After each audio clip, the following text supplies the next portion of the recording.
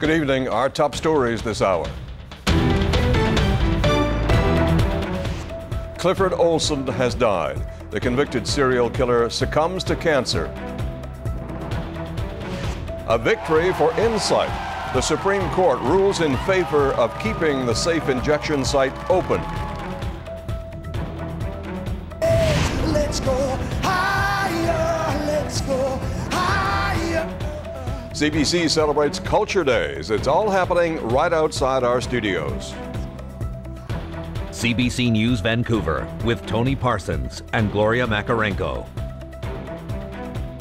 And welcome to CBC Live. We are broadcasting live outside our studios today to celebrate Culture Days. It's been an entire day of arts and entertainment, and believe me, there is much more to come. I'll have several interviews throughout the next 90 minutes, and we'll tell you about some of the highlights of the day. But first, back to the studio and Tony and the top news stories.